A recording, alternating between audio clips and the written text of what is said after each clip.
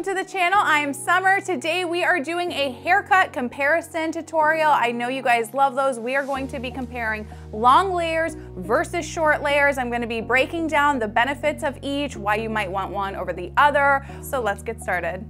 Okay, so we are starting right off. I've already got her sectioned off. We've got it right at the ear, front is clipped back. And then this other side I have completely clipped out of the way because this left side is going to be where we do our long layers. And here on the right side, we're going to be doing the short layers. So we're just gonna hop right into it. I'm gonna be cutting these like a round layer for the most part. My long layers though, I'll probably do more like a square. We'll see how I'm feeling at the time.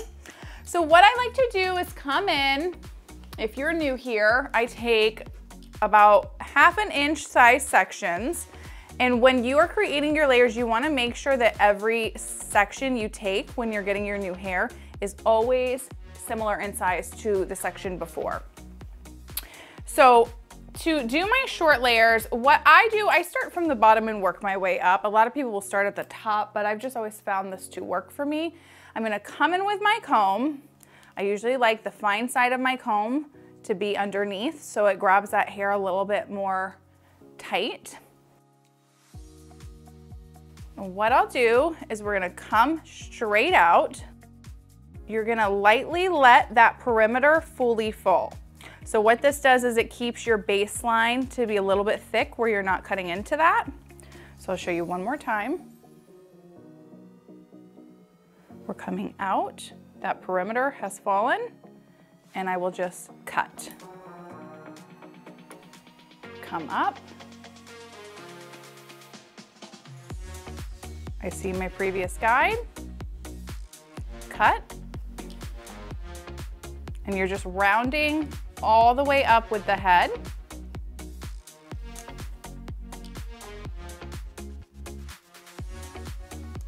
And then what you'll find when you let out that top layer or your section, the top layer still has a nice swoop bend to it. So you'll be able to get that bounce and it flows nice. So as these go down, they round out, but your shortest piece is still in that occipital region and you're gonna get a good swoop there to get lots of volume.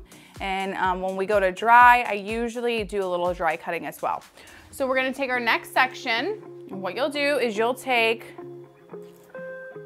a little bit of your new section, comb this forward, and then you're gonna come back from your previous section, and this will be your new section of hair to cut. So you've got a little bit of your old guide and a new spot of hair. That's gonna keep things nice and even for you. So come out, let that perimeter fall, cut. So I'm gonna repeat these same steps through this whole entire back side. And then when we get to the front side sections, I will show you how I adjust to keep those short. But the shorter the layer, typically you have more movement, more volume and body. But with that comes a little bit more of a commitment as far as your styling goes, the time that it takes to style. It's not gonna be as low maintenance versus a longer layer is a little bit easier to style and work with on a day-to-day basis, where short layers require a little bit more work when you're doing the blow dry, or if you're curling it, flat ironing it, all that type of thing.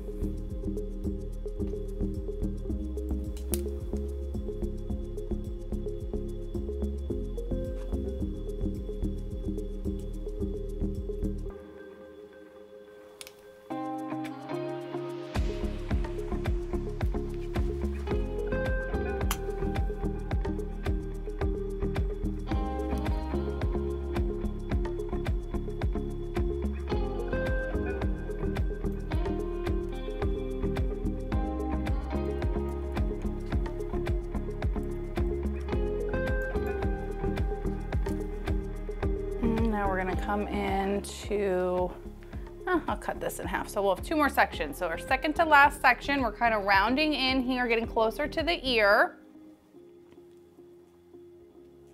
Make sure always that perimeter falls so you never cut into it.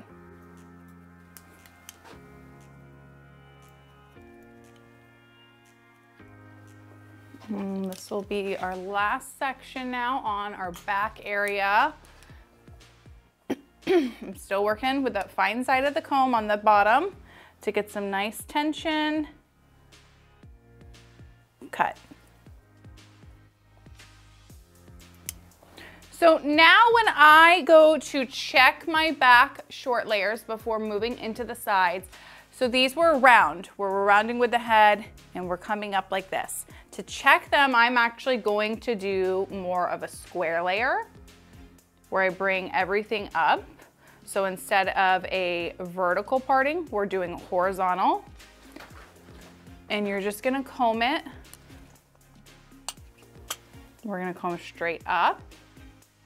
And you can see here where there's a little bit more length in our center from where these sides, excuse me, got a little shorter.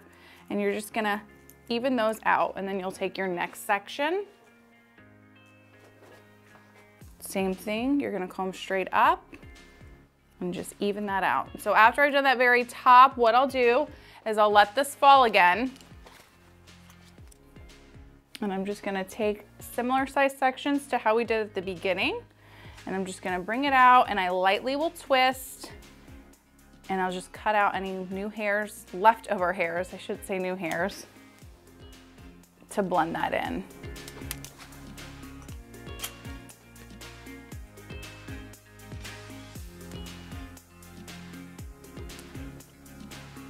Just a little bit in that little bottom area. Okay, so now that we have the back done, we're gonna move into the side, and you can see this is a much shorter layer here up top. We've got some good gap there. This is gonna have a nice swoop still to get that body. And we're gonna work our way into our sides. So with shorter layers, you typically can get a little bit more volume in the hair just because shorter layers naturally are gonna remove more weight from the hair because you're taking more length out.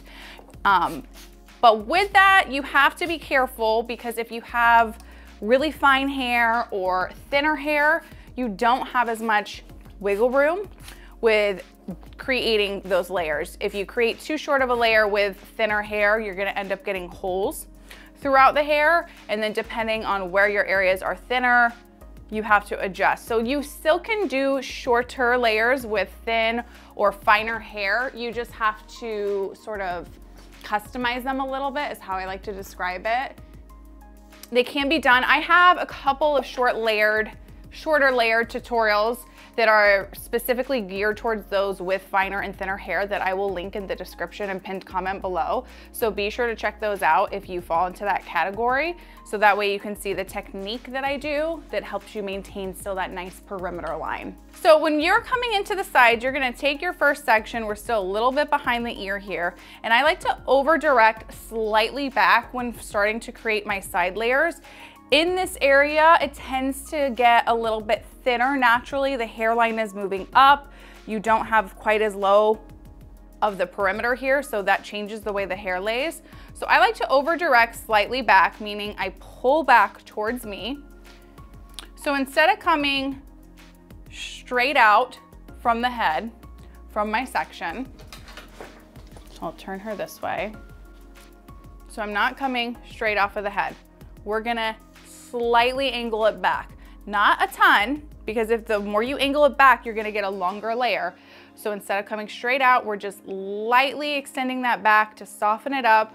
Make sure to let that perimeter line fall completely. This is super important around the ear. And you're gonna follow your guide. So I can see here, my guide is right there. Cut.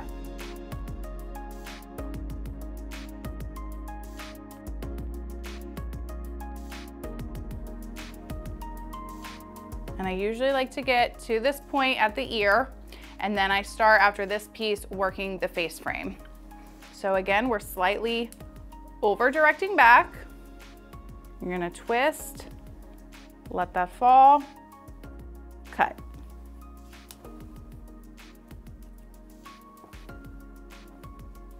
Okay, so now I like to opt at this point to work in the face frame just because I feel like it blends a little bit easier to do it this way. rather than if you take the layer, depending on how short someone wants to go, you might cut too much out of the face frame. So I like to create my face frame and then I'll blend in my layers afterwards. But we're gonna be doing, you know, right in this little cheekbone region. So there's a nice shorter face frame, not too long, still get plenty of movement. And we're just gonna work in little triangle sections at a time. So we're coming down. I'm looking at my guide here, sort of that nose, cheekbone area. And we're just gonna cut and sliver down. A lot of length removed. I'm slightly pulling it forward a little bit towards me. I see my last section here. Sliver down.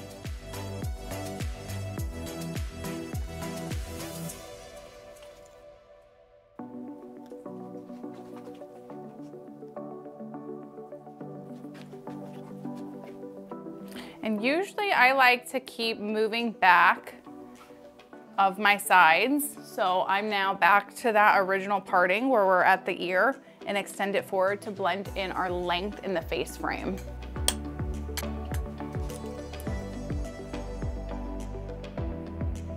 Just very little right there at the bottom. And what I'll do is I'll grab all of this back hair and I can really see that last little tail that's sticking out and cut it. And then so now what I'll do to layer this up a little bit more, because sometimes the face frame can remain a little too heavy if you don't layer it. So what I'll do is I just come in, I grab this hair, we're gonna bring everything forward, and you're gonna lightly twist and cut that hair to just create a little bit more of a layer to remove a little bit more weight and bulk in the hair so you get that nice movement. Usually the face frame with shorter layers is the part that gets really tricky with like thinner, fine hair types.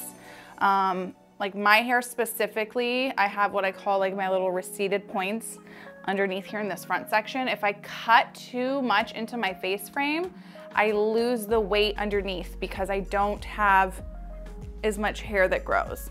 So I like to keep these pieces long around my face. You can cut them shorter, but you have to just really tweak it. So if you're cutting your own hair at home, always leave it longer at first.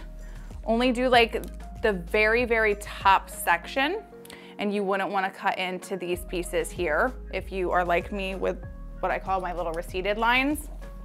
Or really explain to your stylist that and that you want just like sort of a very outer face frame, that you don't want to touch the underneath at all, just kind of like that very top section. So now that we have our short side done, I'm just gonna clip this out of the way and we will wait to see what this looks like after I get it dry, if we need any more tweaking. And now we're gonna do the long layer. So the long layers I find to be easier to do. They're less time consuming just because you're not creating as much movement and shape in the hair. You'd still want to section off where you have your back separate from the front. And I like to do these more of like a square. So we're gonna come in like we did to check our round layers. You're gonna start at the top and you're gonna take a horizontal section. You're gonna bring it straight up.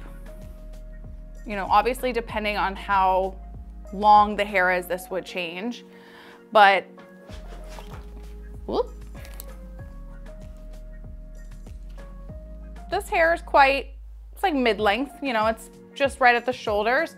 So I typically, with a longer layer, the short layer we had was what, about right here.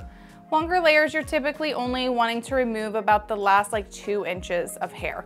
So that's what I sort of base it off of. You're gonna come in, you're just gonna comb straight up. See your guide, I will bring this hair back down.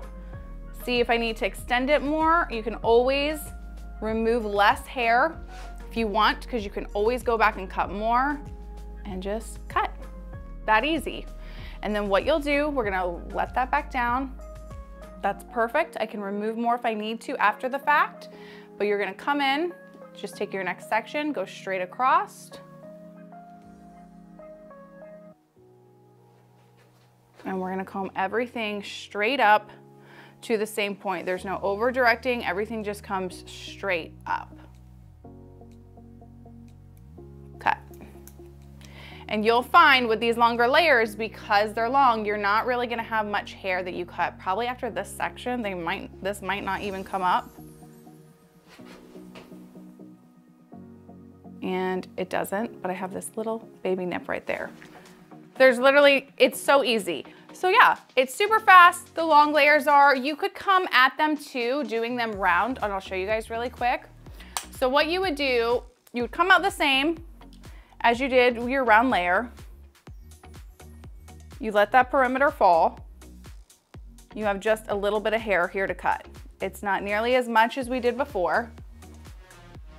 And you could still round it out. You're just taking way less hair to cut. Because again, you're keeping a longer look. It's gonna be a lot less movement, but a lower maintenance as far as cutting goes. So I'll do another piece to show you. And doing it this way is still very like not as time consuming.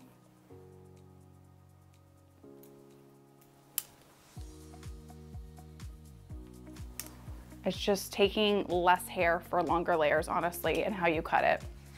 And doing the square layers is about the fastest way to do it. But the thing that's nice about long layers is you get the movement in the hair, but like I said before, it's a lot less maintenance. It's easier to style on your own at home. You can still get volume and movement with it. It's just gonna be a little less extreme compared to a shorter layer, just because you keep more weight in your hair naturally because you have that length.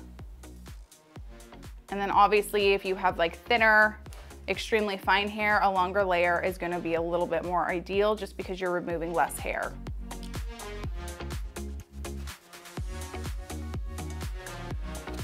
All right, and then we will let out this other side.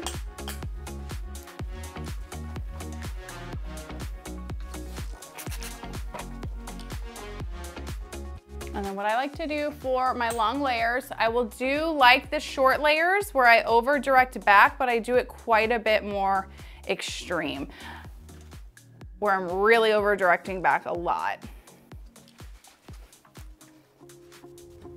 So I literally will extend all the way back, let all that fall, cut what hair you have left out.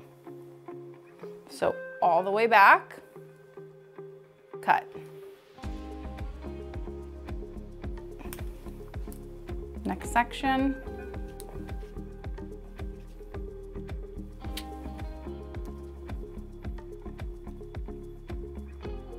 All the way back, we're twisting. Perimeter has fallen, cut.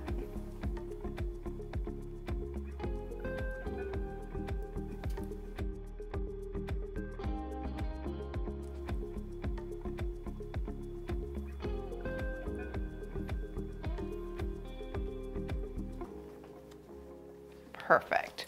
So with both haircuts, whether you're doing long layers or short layers, I still always like to come in and do the face frame before I cut any additional layers. I just feel like it gives me the most control as far as how much I remove here, because you can see it exactly how it's laying. So again, this is a long layer. We're not cutting anywhere near as short as that side. We're gonna keep it lower, typically a good inch below the chin. Most people with longer layers want to be able to tuck the hair behind their ears, or they want to be able to get it back into a pony still. So we're going well below that jawline. Still going to work in sections. So I'm coming right in the front here.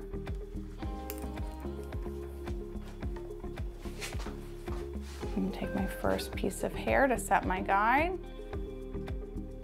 We're below that chin by quite a bit. Come in. Sliver.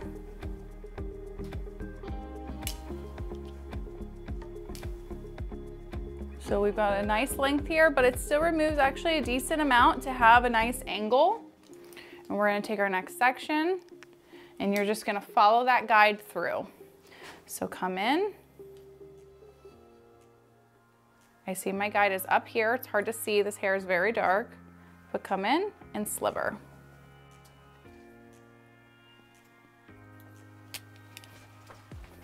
And then you're gonna still take that hair, same as the short layered face frame, work your way to the back.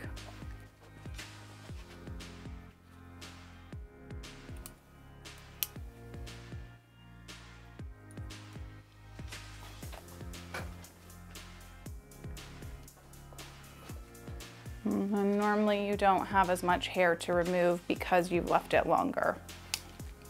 And now I'm gonna just come in and finish off the layering here for the front. We're gonna again bring everything forward, but I'm gonna over direct it to the opposite side of the face, because with the over directing, you're keeping more length. So straight out, and as you come straight out, we're gonna be working over, twisting, and you have just a little bit of hair there to cut. And you can even lift it up if you want. Cut. And then you're just gonna continue to take till you get to just behind the ear. Again, we're coming forward, over, twist, and yep, cut. Last section.